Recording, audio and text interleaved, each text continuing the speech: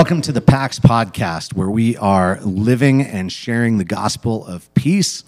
I am Brian Lucas.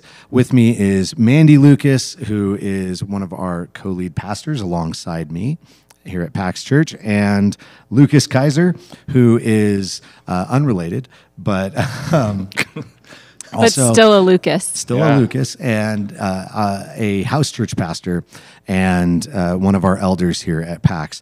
We are looking at reviewing our message, our scriptures from Sunday, and taking a look through, trying to dig a little deeper, dive into what is in these and some of the stuff that maybe doesn't make it into the message, and then where we can go from there as far as learning to take this and have it mean something in our lives to live and share the gospel of peace. So if you're watching this or listening somewhere and this speaks to you or is useful, would you engage with it and click like or share it with somebody who might want to hear this? And if you learn anything or something like that, let us know. Also, send us any questions or anything else, because we want to be able to engage those things and not just be a one-way communication, because the Bible and God's Word are best learned in community. Yeah? Amen. All right. So this week, I got to preach. We're still in our Living by Faith series. We're going through Hebrews 11.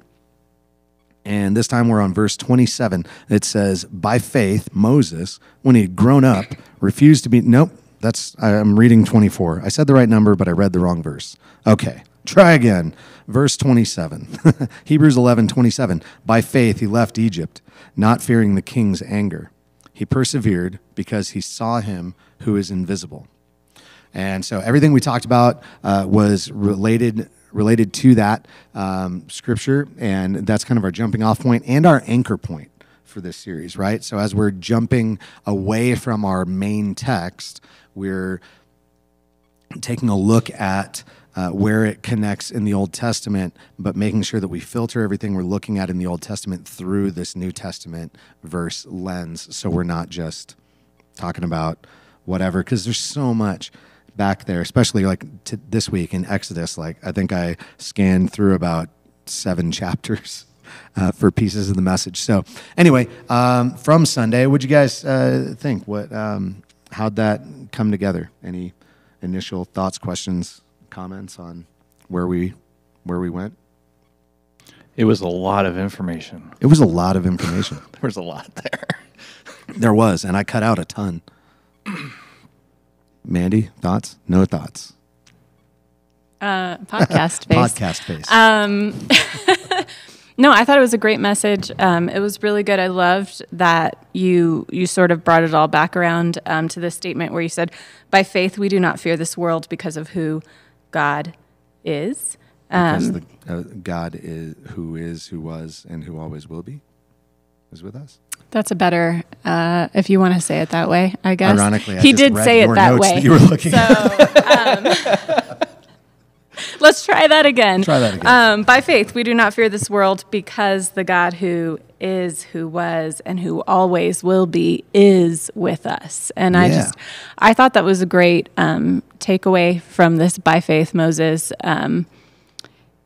didn't fear the king's anger. He persevered because he saw him who was invisible. And I think that you had kind of a challenge here with this particular verse. I know that when I was reading some of the commentaries about it, there's a big sort of division line here on the interpretation of this, depending on which commentary you go with on the when of this by faith statement. And so I tend to agree with where you land on it in your message, and with the commentaries that also landed there, that this is talking about the event, the Exodus event itself, and not just the first time he flees Egypt in fear, but because he does flee in fear. And you made that point in the message. But I thought it was interesting, a lot of the commentaries that argued against that, they argue it by placement of the timeline in the text, and even that I don't know that I would even agree with their argument. With their argument in the commentaries. Yeah. Okay. Do you guys think that because I had the same experience as I'm looking through the two places they want to put it are either when Moses flees after when Moses leaves Egypt, he does it twice.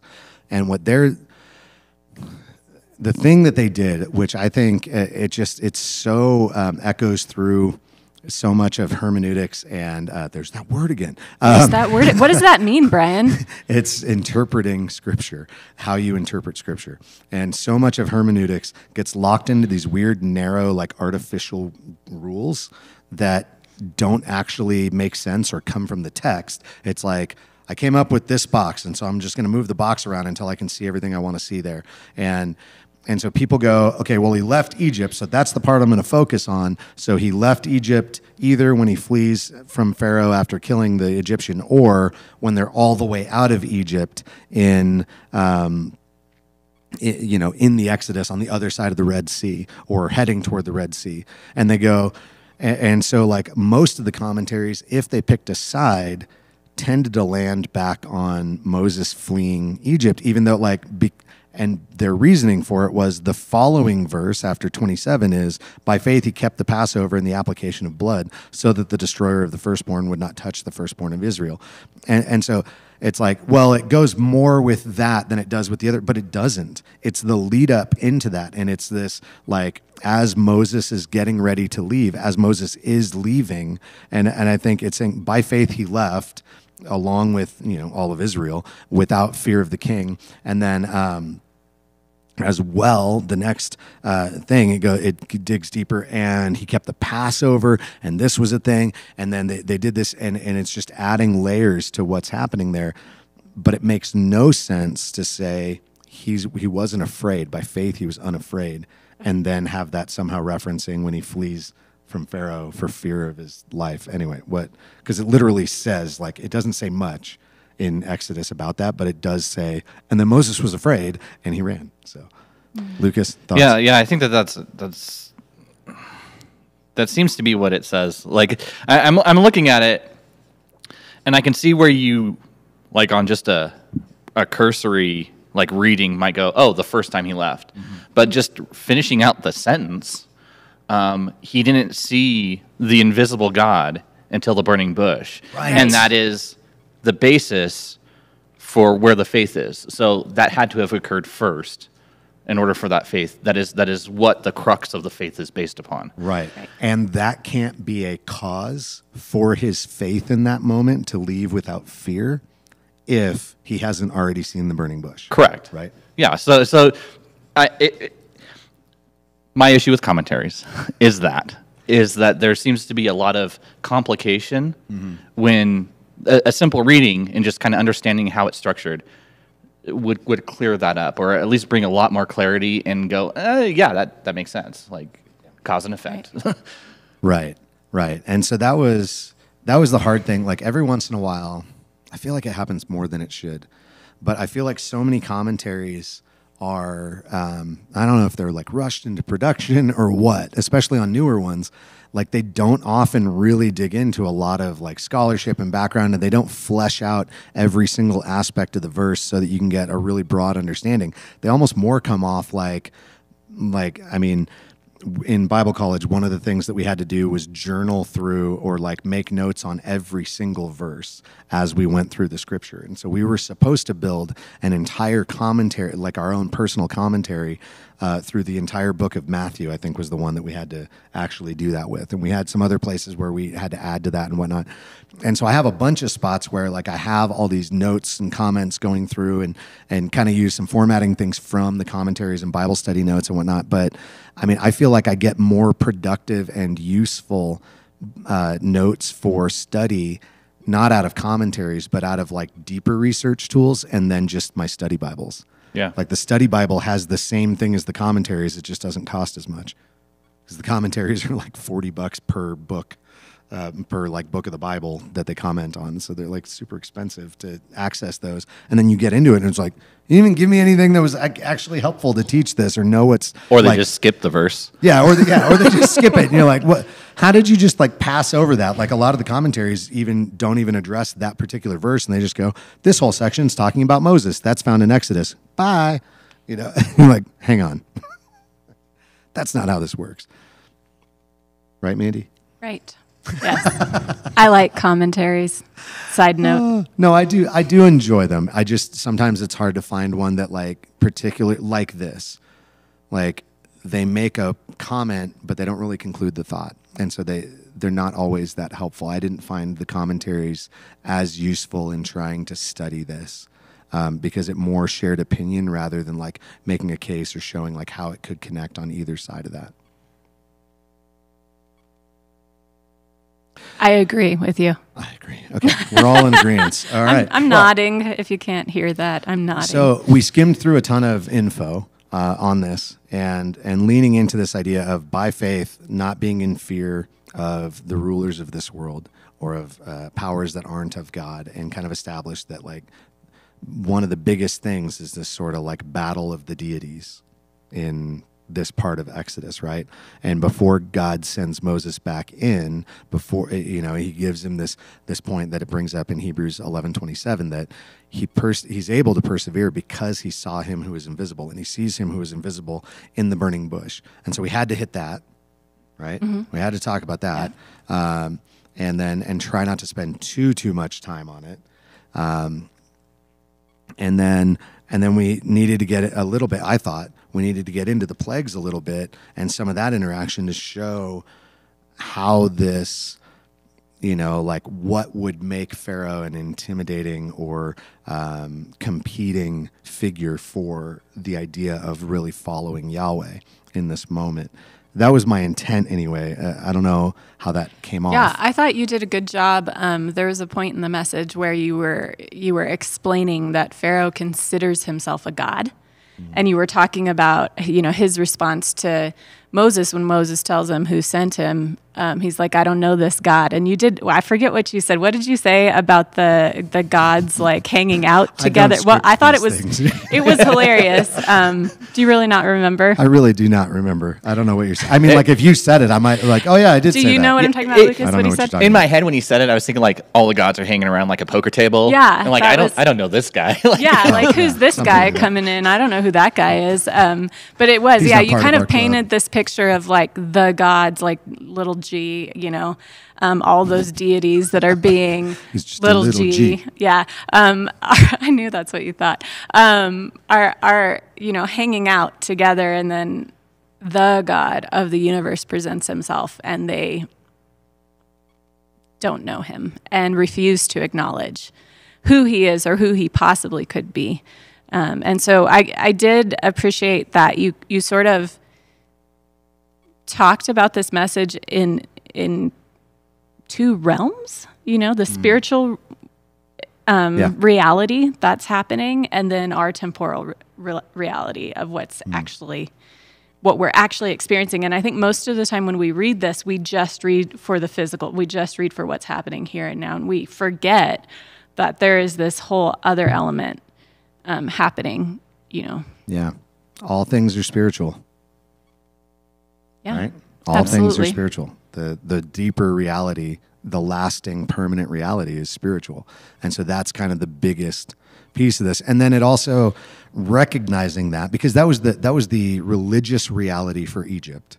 Like we're not just saying that just to make Pharaoh like the big bad that we can, all come together and hate. It's not just like, let's make him look as mean as possible so that we can hate him. Like, no, the guy really is terrible. And there's this heretical claim, blasphemous claim that he is the representation of the most powerful deity. And that's just not who he truly is. That's who God is. And ultimately that's who Jesus is. But that's not Pharaoh. And so Moses is standing in some ways as a type of Christ, right? Being like a foreshadowing of this one who is anointed and sent to speak on behalf of God and lead his people. But then there's also the pointing forward toward God's ultimate deliverance, that each of these things, and especially in the Passover that Mandy's going to talk about next week, it's the strongest foreshadowing of like, this is what Christ is going to do. Death is going to pass. So I'll save that for next week. We don't have to get into it now because there's a lot there. But so about the plague. So I will totally some of the stuff about the deities and the deification of Pharaoh, as well as a lot of the other stuff going on in the plagues. I listened to a podcast. Mandy listened to part of it with me from the Bible Project, and it was phenomenal. So good. And not in a like, this said everything that I knew I wanted to say already, but it added a lot of valid context that like everything, whereas like with the commentaries, I'm reading this stuff and I'm looking at this giant gap that they're ignoring in like addressing the text in a way that's helpful. The Bible Project is like going through and really digging in and thematically engaging all these. And I added some other supplemental stuff because they acknowledged that, what is it? They acknowledged that, sorry, there's a question on the screen and I totally read it and lost my train of thought on the Instagram Live that's here.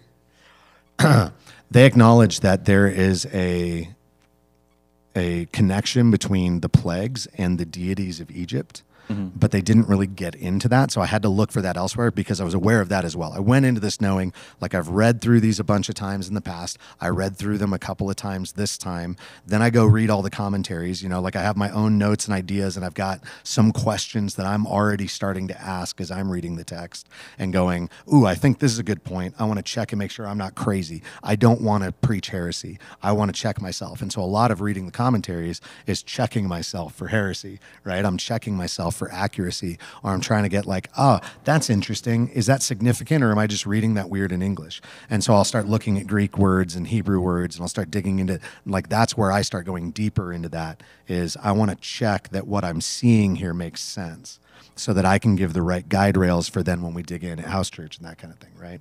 And so as I was doing this, there's a lot that's just like all clicking together. Like I'm in my head, I'm seeing all these dots start to connect as I'm listening to this Bible Project podcast talking about all these themes that I got into just briefly in the message. And I just thought it was so cool how they like explain this like 3x3 grid and how like there's a pattern across, like if you lay them out in a grid, like, you know, 1, 2, 3, 1, 2, you know, 1, 2, 3, 4, 5, 6, 7, 8, 9, for the first 9 plagues and that. And if you lay those out that way, there's a really cool process where the first one of each of those sets of 3 has the same language and they're talking about it. And I'm like, whoa, that sounds cool. And then I went and looked and I was like, oh yeah, that's really clearly there. There's a very clear pattern to how that is. And probably some of that is displayed that way because it makes it easier to memorize it in small sets because it was passed on orally for a very long time, right? But then it's also true. And so that doesn't make it not true. But it also, like, there's slightly different contextual presentations of each piece of this. And it keeps starting like it's first thing in the morning, go confront Pharaoh at the river for the first, 4th, and 7th. And then the middle one, it just kind of like there's a time period in between, but then God just says, now do this other one. Like the first one, there's always an engagement with Pharaoh about that plague as it's happening. But the second one, it's like go to him, or no, the second one each time it's go to him. So they like show up in his chambers and they like show up in the palace and they're like, hey, we're going to do this now because you won't let the people go. And then they release this other plague. And then the third one, it's always just do it. And they turn and they're like, we relieved the frogs. Now let's do this one, you know, or whatever. Like now I'm going to smack the ground and make gnats come. And it's just like that same pattern happens each time where God and God's kind of escalating toward this death of the firstborn where he's kind of wiped out Egypt's entire thing. But anyway, so showing my cards a little, there's some of the background history. But what do you guys think about all of that stuff? And did it have the same effect for you as I'm speaking to some of these themes? Does it resonate and you go, yeah, I totally see that? Or do you then read through and go, where'd you get all that stuff? That's crazy talk. You know? I listen to the podcast also, so I see it. So maybe maybe Lucas would be but you listened to that, but did you have the same thing I did where I'm like, yeah? Or did you hear it and go, no, I don't know about that one?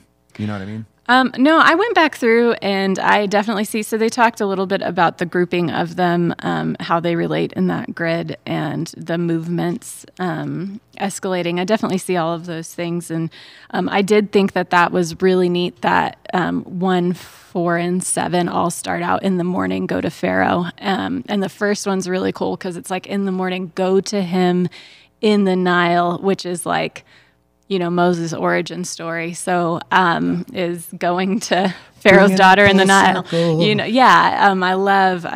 I love the beauty of the scripture in that, and the way that the Bible is written. I just love it. So, I thought that was really cool. I actually had a different question. So if Lucas wants to comment on that, I have a question too. Yeah. So you go. Okay.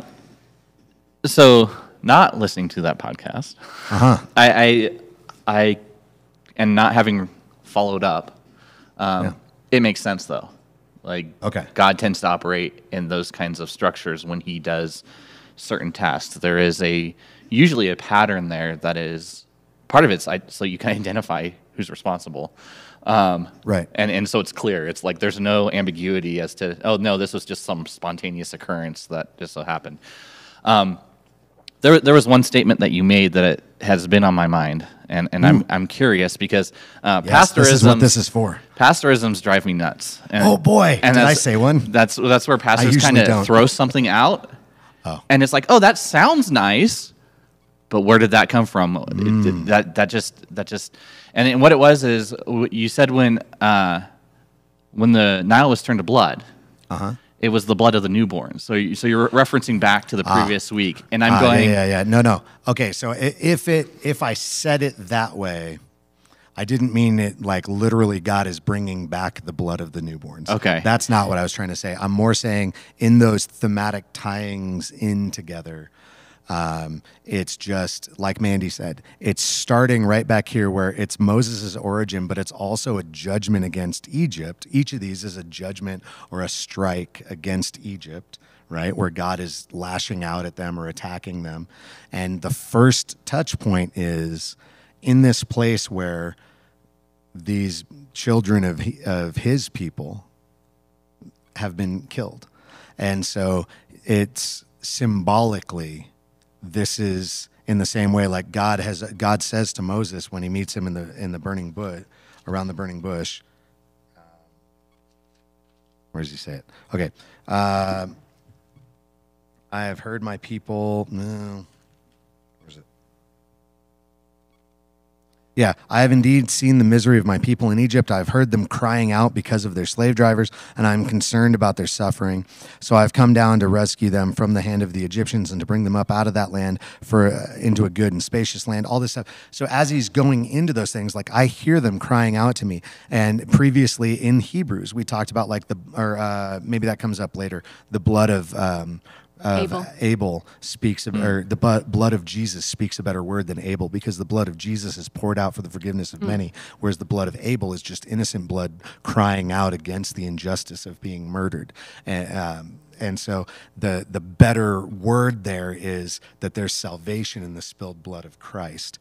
But it's a tie-in with, there's a thematic parallel there with the blood of Abel being spilled through the murder by his brother. And so in this way, that's the same kind of thing I was talking about, that like the place where innocent blood has been spilled, even though drowning babies doesn't exactly make the river bloody, but maybe, I don't know, unless they were eaten by crocodiles. Like I think I did say that, because dumb middle school brain kicks in once in a while. Mandy loves it when I do that. All the poor kids in our church service. There were never mind. Okay. But the children, again, symbolically or metaphorically, the blood of these children crying out to God is part of what God is coming back to address. The horrors of the way Egypt is treating God's people, the Israelites. And from that place, him going, the first thing I'm going to do is fill the river with the blood that you've spilled. And so, like, with blood, because this is where you spilled blood. That totally makes sense. It's not like drop for drop, like, I took a DNA test, found out is Hebrew blood in the river. Like, that's not. Got it. No, that totally makes sense. I don't know what just happened. That was a meme reference song? for all the young people out there. Yeah. Oh, okay. I'm not a young people. Because even with Cain, right, the consequence for the murder, right, he's a gardener, essentially. Right. And so the consequence is that the thing that he does for a living is no longer going to produce. Punishment fits the crime. Exactly. And so to go the Nile, which is the source of life, and you used it as a source of death, now you kind of get this reverberation of. Yeah. Right. Exactly. Yeah, that. Yeah. Right. So you have those themes, and then also the combo of like to start things off, to think about like I love the Bible Project really got into this idea of decreation, and I mentioned that a little bit, but it was hard to really get into it because it took them over. That podcast episode is over an hour, and they didn't even finish talking about the plagues, and it's just about the plagues and all the symbolism, but.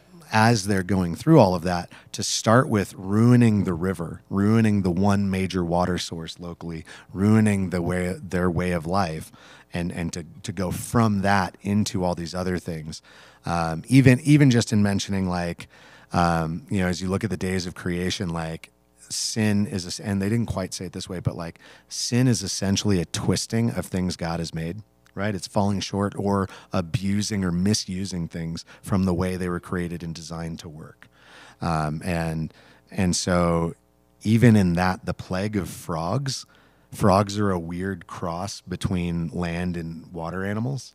And so it kind of like blurs the line between 2 days of creation in a way of bringing like, I'm going to use this hybrid thing to judge you and fill your house with death. Like the lines blurred kind of become this pile of stinky death in your house. And it just, I thought that was kind of cool. Like, ooh, yeah, and there's just like, it's not like, it would be dangerous to take a little thing like that and run with it as like a whole new basis for theology. Yeah. It's another to just acknowledge the depth at which God is judging Egypt. Like, and that, I think that's the key, is just to look at like, this is like an onion. Ogres have layers, and so as you're looking at that, like looking at all these layers of the onion being peeled away as God is judging Egypt, I think that's the key when we look through the plagues, and not just read through and be like, frogs were a weird choice and then move on. But even like the gnats come up out of the dust and they bring death and suffering.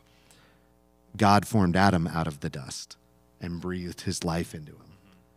And so, and the ruach, the breath of God, the wind that breathes life into them is what brings the flies and then sends them away. And so like there's all these different like little just connections. It's like that's the same word. And in the same context of things of creation, that makes a big deal. And it just adds to this like, you have all of these things about like, you don't get to participate in my creation. I'm going to undo creation around you until it collapses and you die.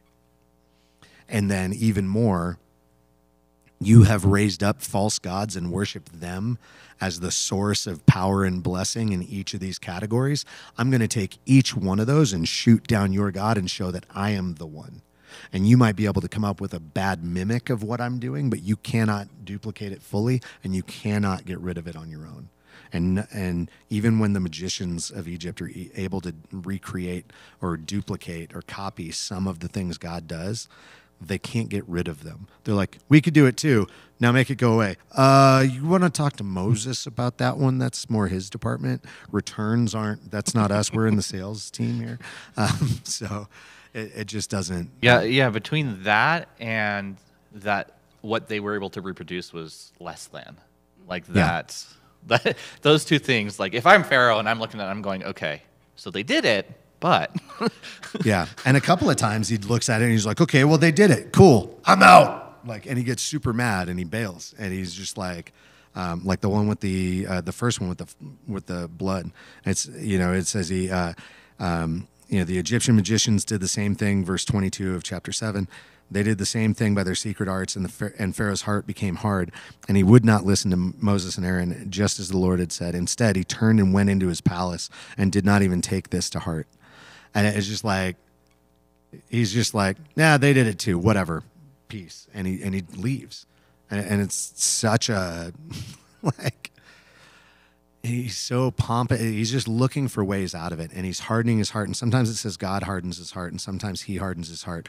But I think that's worth hitting too, real quick, without spending too much more time on that. The realities of this and the possibility of natural consequences versus miraculous engagement here. One of them being, like I mentioned on Sunday, that there's kind of an accusation that like, well, God did this to Pharaoh. And so on the one hand, in Romans 9, I think it even says, like, I'll bless who I bless and I'll curse who I curse. It's my choice. But also, he's not picking like a righteous dude and going, watch me ruin him for my pleasure and enjoyment. You know, it's not like the angels are sitting around a big screen eating popcorn watching this and going like, whoa, that was sick. You know, like God is taking a guy who has already rejected him and turning that into like, okay, great. You want to set yourself up as like claiming to be everything that I actually am. I can use you as the example. So I think you said you wanted to keep that short, but I think it was long. Sorry.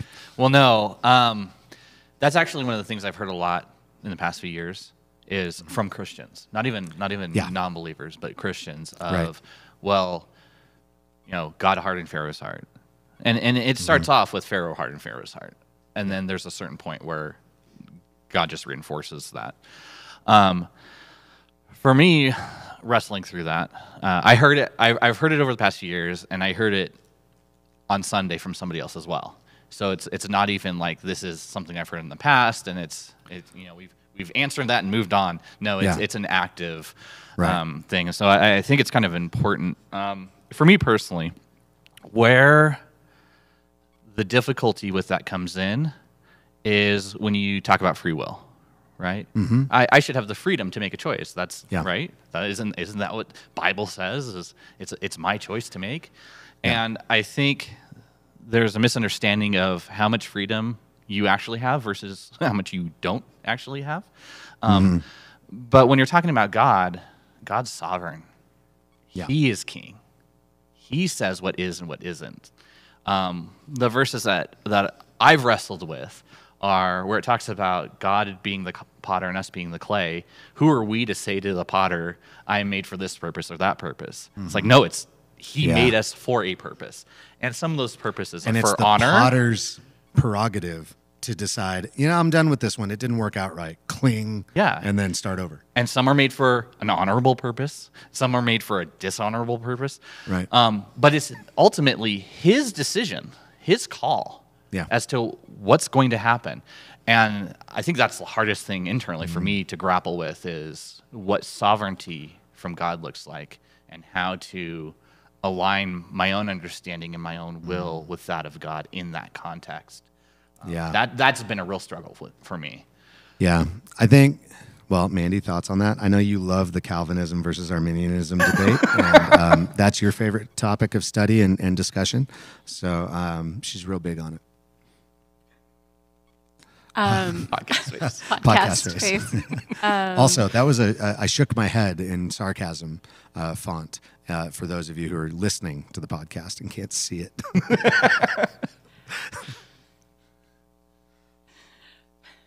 And now I'm thinking of the silence on my end that they can't see either. I would love to hear what you think, Brian.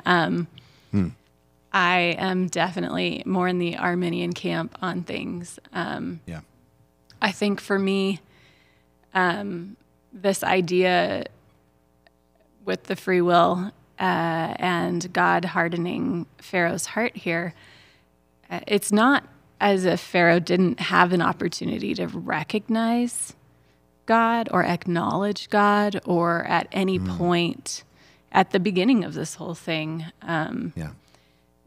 to honor him or to choose to or to allow Israel to leave when Moses first comes in. And I think that remembering that there's like this spiritual element here that we're talking about, Pharaoh, we're not just dealing with like a king. We're dealing with someone who really thinks that they are a deity themselves. And so I think that there is something different here that we're dealing with than if we're just looking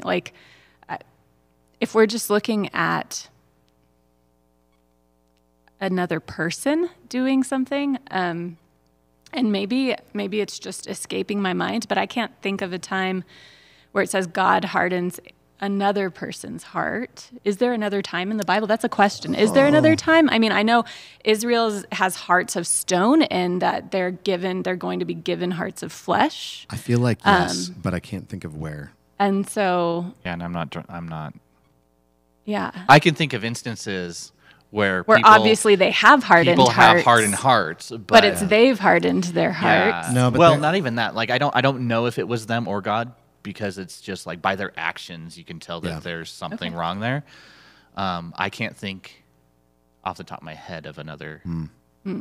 I feel like there is, but the overall, Because if Pharaoh is a deity like he claims to be, God can't harden his heart, right? But if God is actually the God of the universe and is almighty and powerful and sovereign, then he can, because he is still a created thing that God has yeah. charge of. Well, there's that. Because everything, including any spiritual beings, which would be called also Elohim in the Old Testament, any spiritual thing, spiritual entity is referred to as that, and so any of those are other than Yahweh are created by Yahweh. They're not equal to Him. Right. They don't coexist eternally with Him. It's just Him, and.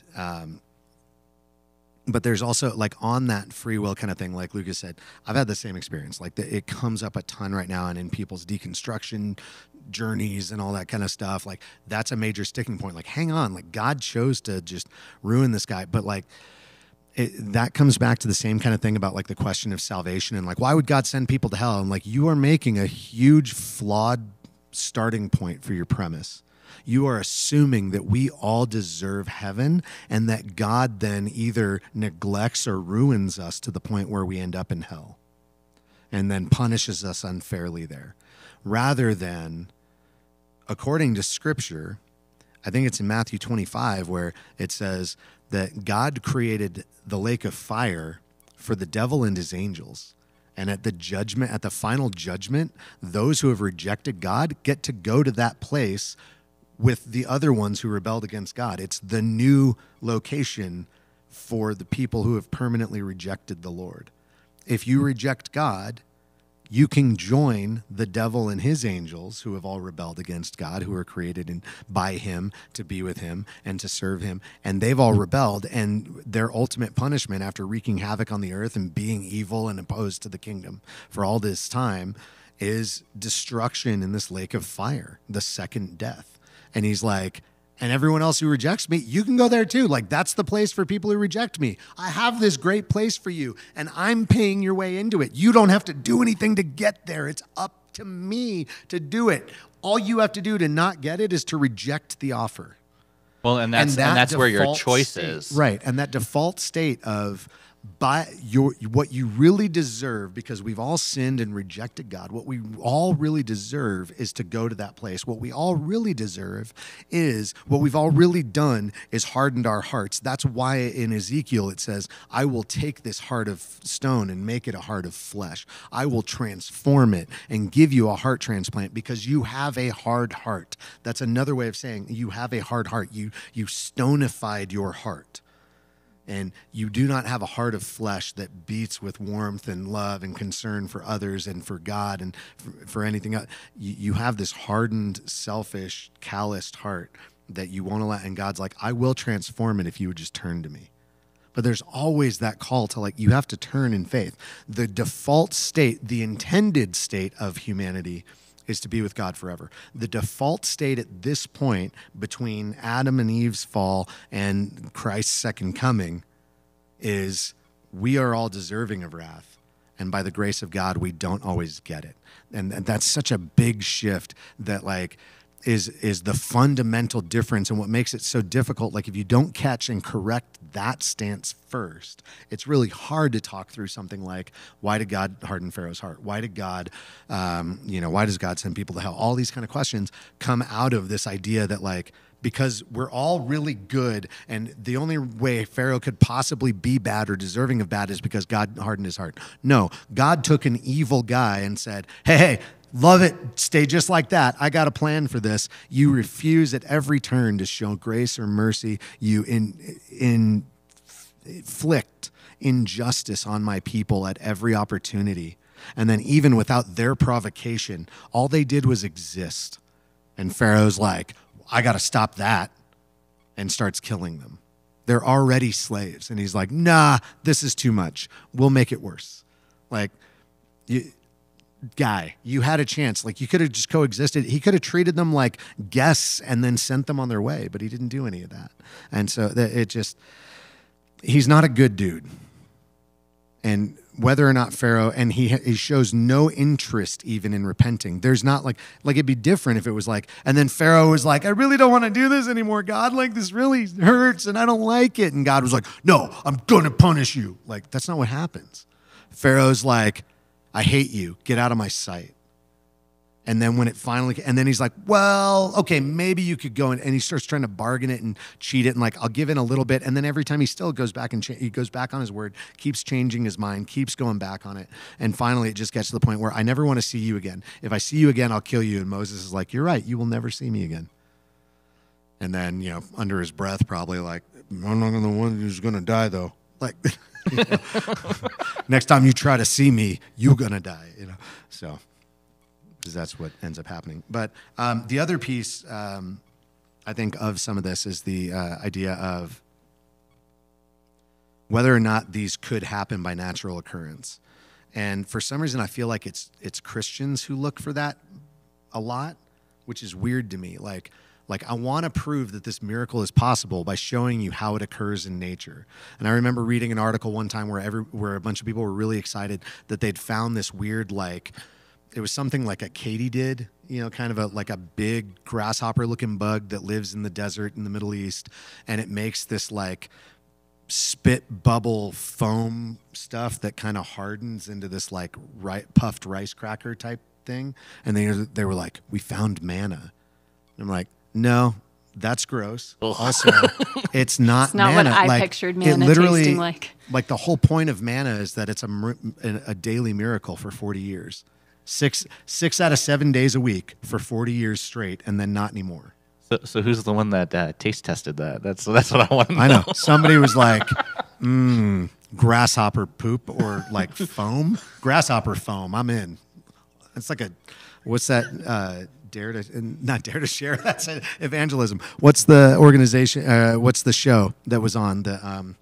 Not Double Dare, but the Fear Factor. That's it. Yeah. Fear Factor, where they had to eat gross things, and they're like, "Here's 100-year-old fermented duck eggs," like stuff like that. Like that seems like you're gonna eat like grasshopper butt foam from the desert. Like, no, I'm not. No, I'm good up that. I'll Super starve. good. Like, I don't want that money that bad. So. One of the things that I was thinking about as you were talking about this idea is we've been going through the Hall of Faith. And it's by faith, this person did something that was positive and admirable. But in the midst of a lot of those stories, there are instances where they did things their own way. Yeah. And so I think we have a tendency to go from one extreme to another. Either they trust God or they don't trust God. And it's like there's iterations, and those aren't like, we're going to mess up. Period.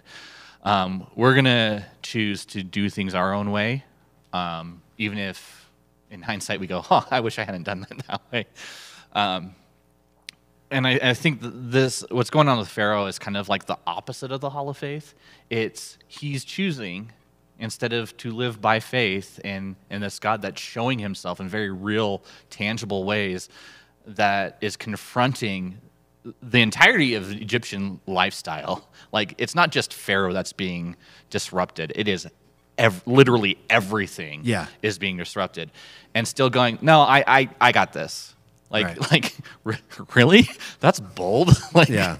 Like there is an arrogance here that is just astronomical. I mean, even in my day-to-day, when things aren't going my way, it's like, okay, I need to stop and pause. And am I the problem? Yeah. And in here, it's me.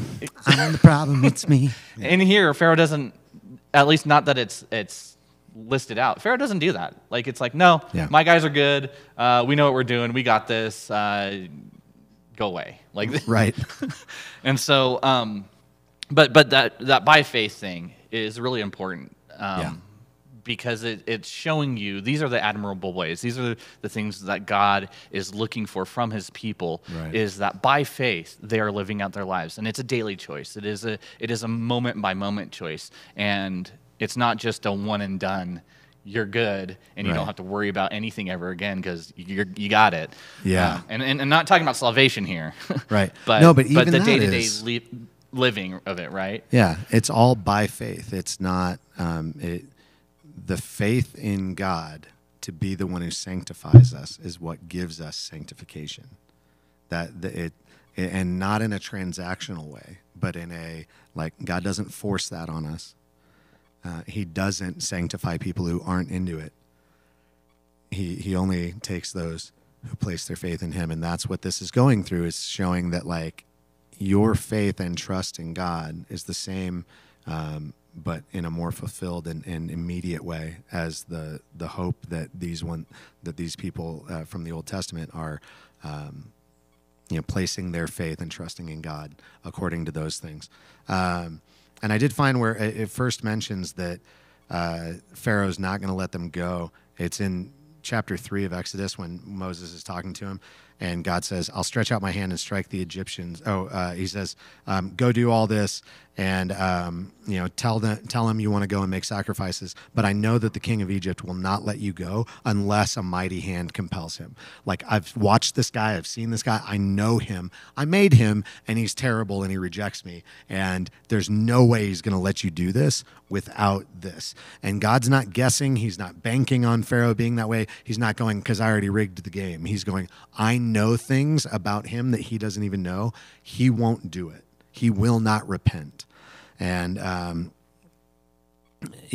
I feel like there's a lot of people like that today too. That's another thing, is like some people are like, well, show me one shred of evidence for this thing. And it's like, dude, evidence could like literally come out of your hair right now and you would ignore it or explain it away. Like, and Israel does that, and we see that throughout Scripture. We see that in our own lives, little ways that we reject and walk away. And so, like, if you're determined to not believe or follow any of this, like, there's no amount of convincing, no power from heaven is going to convince you. Pharaoh's watching all these miracles, and where Moses' faith is strengthened, Pharaoh's doubling down against it. And like that, it doesn't bring him around. It doesn't bring him into that place. The last piece of like real history kind of thing on Sunday, somebody had asked, and it's here in the chat on Instagram as well. What does Egypt acknowledge the history of enslaving Hebrews for 450 years? Like, now, is that part of their history? Like, let's learn ancient Egyptian history.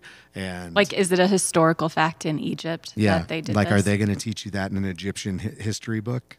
That's a really good question. I don't have an answer. They don't.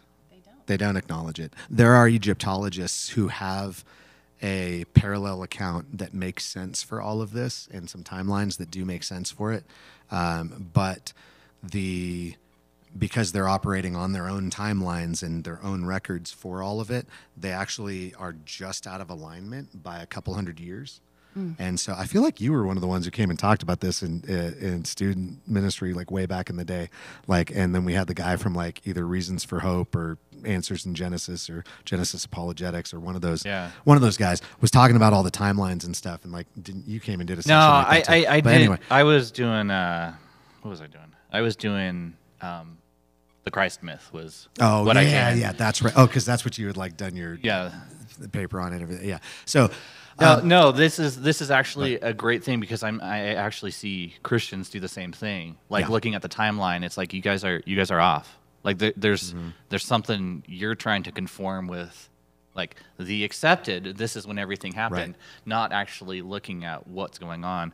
One of the things that when it comes to this kind of thing that I remember very clearly is the idea that when between the time of Joseph and the time of Moses, there was a regime shift.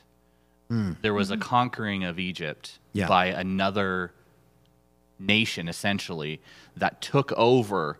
And so when it says there was a Pharaoh that did not know, it's not just because they failed to hand down oral history. It was like, no, there was a complete shift of culture and everything else because there was this new conquering nation that came in and then looked at what was there and went, this isn't good. Yeah. And on a heckin' crazy, on a secular history reality, when you get into these ancient times and the way that nations operated with stuff like that, they would do, and you see it with Alexander the Great, the Hellenization and the Hellenized Jews and all of this. Their plan was in all of these places, they would destroy any record of this, of anywhere they conquered, and rewrite those histories and make themselves up and retell the stories and all of this. And, so there's some reality to that kind of thing too, that we can see all throughout history where, it's always the victors that get to write the story. And like, there's some truth to that. We can still find things. But so then it gives a lot of credibility to the discrepancies in the timeline when you see things in Egypt's history that absolutely line up with and allow for the exact events we're talking about, and multiple encounters, as well as like there's a whole time where Egypt comes up to war again later in the time of the kings. There's a time where Egypt comes to war against Israel, allied with some other nations, and you have those things, and those are split evenly on Egypt's timeline, but everything's shifted a bit out of order with what the Bible claims. And if you allow for where's the fluidity in the timeline according to Scripture, and where's the fluidity in the timeline according to these things, and you line them back up, you go, but these events match up in those same chunks properly. And then the archaeology also explains that. But it's funny because the same people who are like, well, you would have evidence of, if you had all these people crossing the desert for 40 years, you'd have all this evidence and blah, blah, blah, and you'd have all this stuff and there'd be all this trash. And like, no, you wouldn't. Like, you don't find that much stuff throughout, of Native Americans all over. Like, it's hard to find artifacts because they were a people who used absolutely everything. You're not going to find a can of beans. Right, exactly. You're not going to find like a can. Or leftover manna. Yeah, and so when it comes to Egypt, you have or Israel wandering in the desert, you have similar kinds of things where part of the reason you don't find as much is they're really efficient in using everything to its fullest potential, being, out there. They're not just like leaving, like, I carved out all the top sirloin and then I left the rest of the cow laying there to rot in the wilderness. Like, they use everything. Well, they also didn't need to eat cow because they had other food, right? I mean, they didn't need They took tons of livestock with them and stole more from Egypt as they that's left, a good point. Or received more. So they're like, please go, take everything. We don't care. Right. The other piece of the historicity, and it goes in with what you mentioned about what was believed of Pharaoh, that he was a god. You have this instance that happens later where Pharaoh, his army gets wiped out. Like that is a huge loss. But how much more so when it's your God that just got wiped out? Like, how do you recover from that? What do you like? Was he not who we thought he was? Like that's where the next guy takes over and claims what happened with David and Saul. Like, oh, the gods have appointed me, and Pharaoh was the false representation, and now I'm the Pharaoh, and I take over, and it's this seamless transition where then he's like, and let me rewrite his history a little bit because he kind of messed up. And now you need to kind of like justify everything and make it. And so it's not surprising when you look back at records that they don't quite line up. It makes sense for how humans work. Yeah. And just in general. I mean, you have a corporation today that has some sort of moral failing in their board or whatever, and it's like, how can we recover from this? How can we continue to move forward even though we've just lost the faith of the people, right? Exactly. So So there's all of that, and that brings us to, okay, so living and sharing the gospel of peace, which the rough segue. It's fine. Okay, so but looking at the practicalities of this and where it really applies to us, where it really leaves us some application. Like I'd said on Sunday, there's not a whole lot of, hey, we're gonna we're gonna, when we face Pharaoh next week, everybody, this isn't a pep talk for going to war against Egypt or something. This is about recognizing that there is one true and living God, the one who was, is, and is to come. And I love that was something, that 3-time mention was something that the Bible Project had mentioned. And then when I was looking for it, and then when I looked into the commentaries, one thing I came across while researching it deeper was rabbinical commentary that validated that. And that was the first guys to come up with that, was before Jesus. As it was like, oh, that's so good. Like, that's right there. And how could we not have, we have acknowledged that, but like, man, how do they skip over that and go like, no, but it can't line up.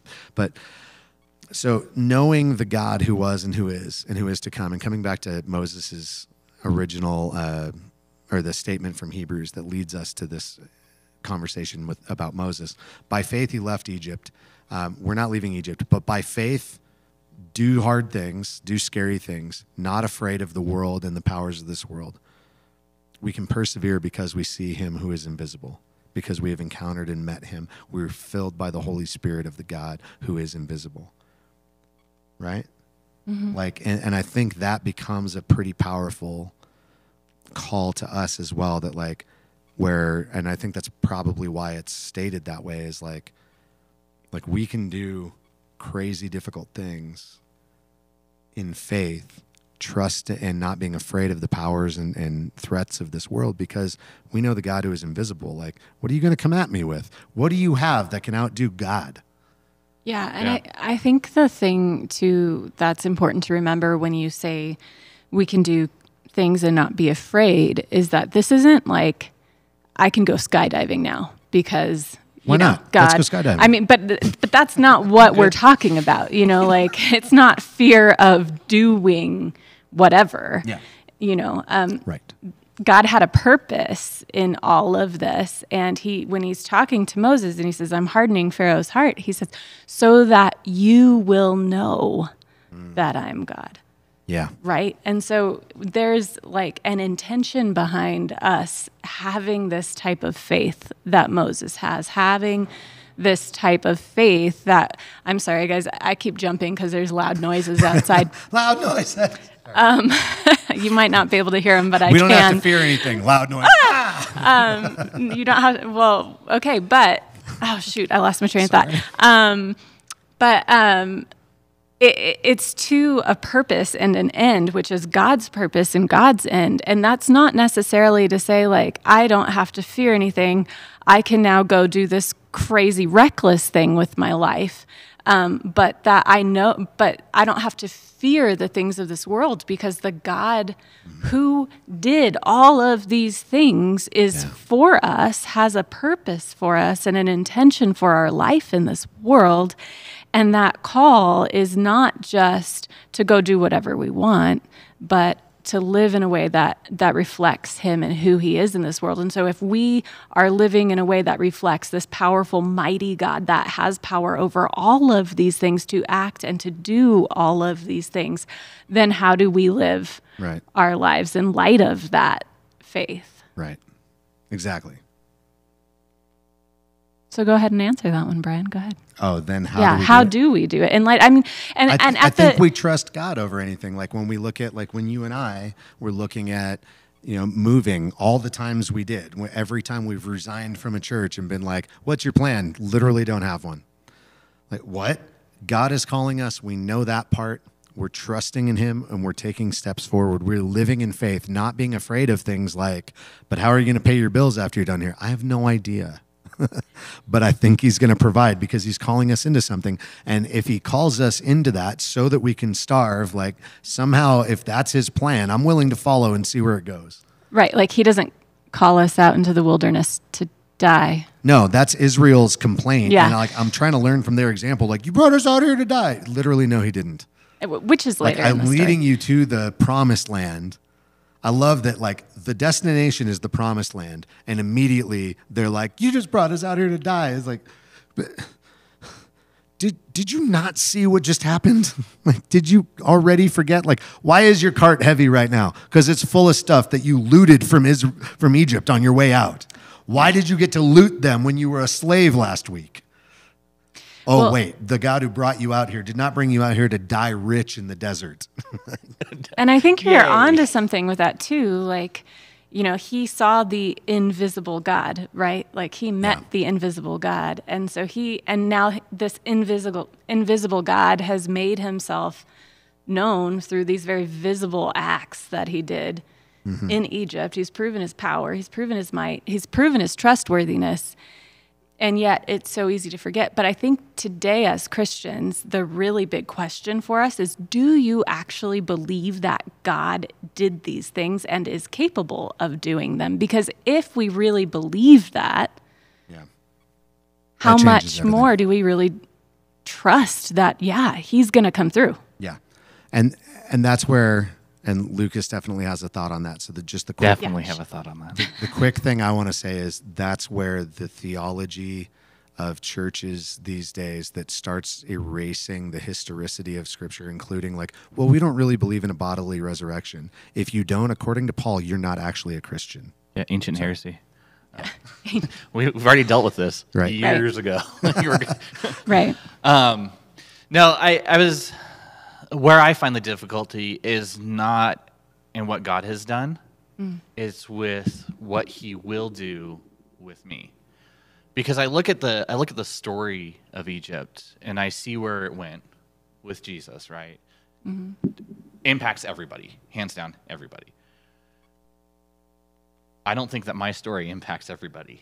And so it's hard to go like at what value is there for God to place that kind of effort in my life? Is my story that important? Currently, I'm going through this phase of waiting, and it almost feels like I'm playing chicken with God. Like, who's going to move first? Who's going to? And I've already lost. Like, I lose because God has eternity, and I have just a finite time. So if I move at any point and not wait on the Lord to do something first, then I've lost. And so like there's some background insight that I have that's like, okay, so allow God to move. Just it's hard. Look at the Israelites in the desert, 40 years, right? They're waiting. A lot of that's their own fault. Like this is the result of their own action. But for me, just the pressure and the tension of knowing that I'm supposed to be waiting, but feeling the outside pressure to move and act, whether it's pressure from family, whether it's, you brought this up, the pressure to provide for my family. You didn't bring that up specifically, but the concept. Same thing, yeah. From stage, he was like, Lucas, you. Yeah. No, yo, man, you he better didn't be. do that. He No. didn't Yeah, do well, that. and Jen goes, way to call you out. So, but it's like, I need to set that discomfort aside, and know that God is sovereign, that He is faithful, and even in that like uncertainty, because it's very easy in hindsight to look and go, oh, this is how God got this person out, and I look at other people, like I look at people who don't know the Lord, and how the Lord has moved within their lives, even if they won't acknowledge it, even if they don't see it. And you're like, would you just pay attention for a second? And so I know that He's faithful. I know that like it'll be okay. There, I'm believing that the reason why He doesn't act is because He doesn't have to. There's no threat to Him.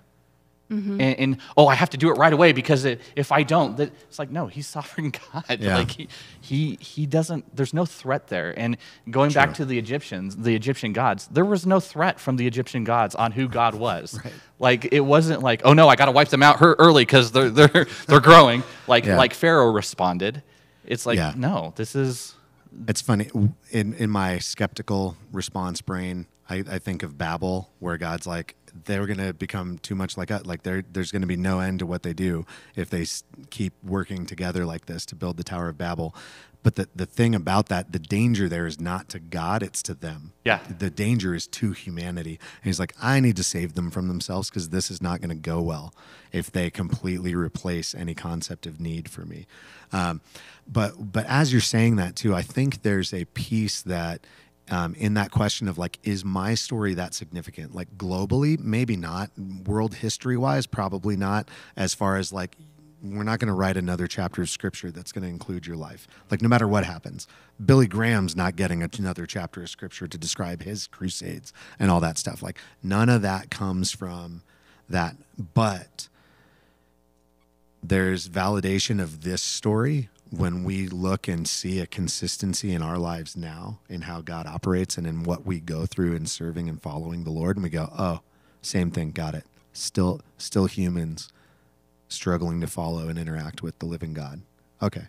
I can identify with them, and that story can speak validity. And when I look at it and go, in my story, here's where I feel like a failure. Here's where I see myself failing. Here's where I feel like I'm waiting on God, and go, oh, and I see the both the camaraderie of those who have gone before and struggled through that dry place of waiting on answers and deliverance from God. And so there's a bit of that, but then there's also the individual, like you said, like God's not under threat of that, but isn't it enough that God has promised you and gifted you what he has given? And so there's and that's what's difficult is being able to see those promises. Right. And that's always been like kind of a blind side for me, is not seeing them to be able to rely on them and go, oh, even though they're there. Yeah. Right. But it's just like my own blindness.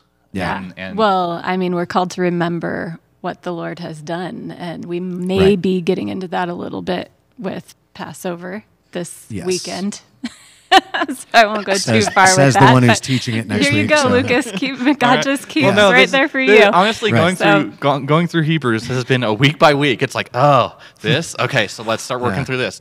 Now this? Okay, how do these relate together? See, and that's the point is like, with each of these things, like I don't care if anybody remembers exactly what I talked about this week or 2 weeks ago. I barely remember like which point was what then, but these constant realignments of like, this is how we follow God, and constantly being checked and pointed and continued on. Just like my car doesn't need to remember every oil change, just that the oil change has kept happening. So the engine keeps running the way it's supposed to, and the car alignment, the wheels are aligned. Like it doesn't matter like it's a human being who worked on it, so he matters. But like, it's not about like which guy's name worked on the car. It's that the car has been put back in proper working order to go straight on the way it needs to go. To keep it going. In the same way, like that's the goal here, is like reading through Hebrews, we see by faith, here are people engaging things.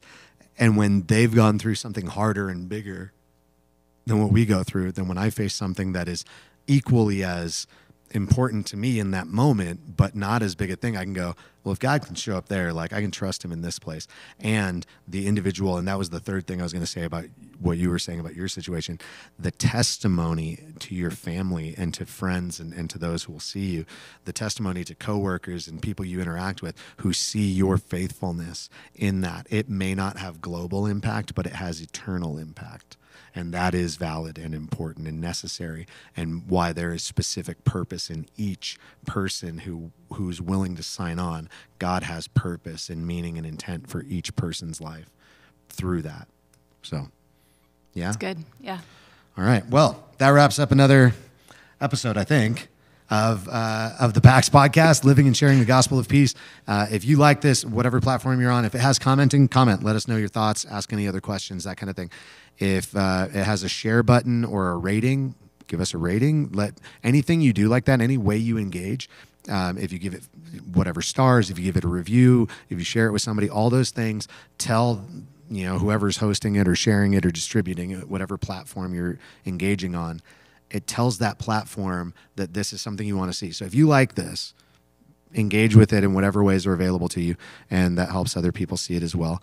But more than anything, we hope that this is something that has helped point you more toward Christ and helped open up the scriptures a little more for you to be able to read and understand and live according to them by the power of the Holy Spirit. So for Mandy and Lucas, I am Brian. This is the PAX Podcast. Be rad for Jesus.